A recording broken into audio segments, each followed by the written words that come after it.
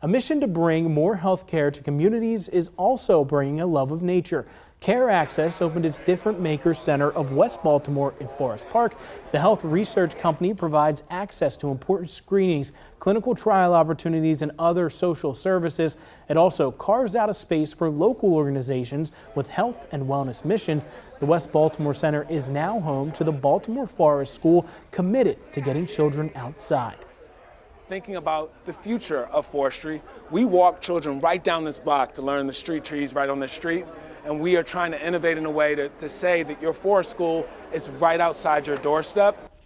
The center says about 2,000 people have already come through for kidney and heart screenings.